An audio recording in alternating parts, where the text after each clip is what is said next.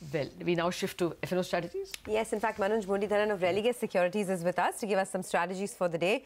Manoj, hi, good morning and thanks for joining us. What would be on your radar today? I mean, what are the stocks that you would look to trade? Good morning, Sonia. Sonia, before we get into stocks, I guess the index, we have the expiry for both the Nifty and the Bank Nifty. And I'm afraid the Nifty futures, if you look at the last 4 to 5 days movement that happens, so that happens on an absolute basis for a 15-20 minutes, and then eventually for the entire period of the day, we find it quite sluggish. Now, the fear is people are used to selling a lot of weekly Bank Nifty option. Now, we need to understand this Bank Nifty is a sectoral index, and obviously the Nifty is a national index which is almost the second most liquid after Kospi, 2016-17. So there are greater chances we'll get called off, or maybe there can be high losses when this index gets into a fluctuation. Now the VIX is actually inched up more, so we believe that as of now there is a good pivot or a resistance which has happened at 10,900. So you can sell the next week, which is the 21st Feb, 10,900 call option. Try and sell it between a 60 odd rupees. The stop loss should be 72 and we expect a target of 20, and that means we are expecting the Nifty to be a range bound mode and not really exceed beyond a 10,850 to 900 in the next 5 to 7 session.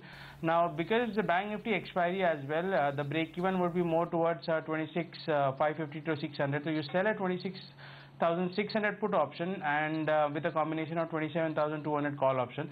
Try to get it around 22 to 24 rupees on premium and hold on for the day, because you have 3 slabs in terms of time decay that happens on the day of expiry. So close to 18 odd rupees is what you can get in. Now again, unfortunately, because of this weekly option, the strategies are more inclined to selling options for the weekly trend. Stock specific, we like ITC. I guess there is good move all the way to 293. So current price of 275 or 76, you can buy that. The stop loss should be 267 on that. Okay. You have a strategy on Yes Bank or on DHFL? I think it comes out of FNO Bank today, right? DHFL, no, it still is, I think. Okay.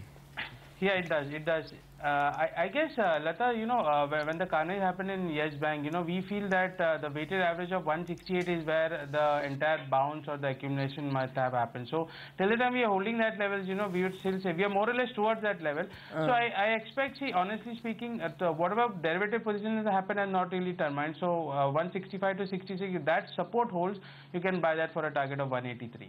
Okay. Just your thoughts on SBI, Manoj, because that's become very weak ever since it broke to 80. Correct. Anuj, the 4 boys, SBI, Axis, ICICI and HDFC, these contribute to around 88% of your Bank Nifty, and obviously the banking stocks are around 32 to 34% in your Nifty.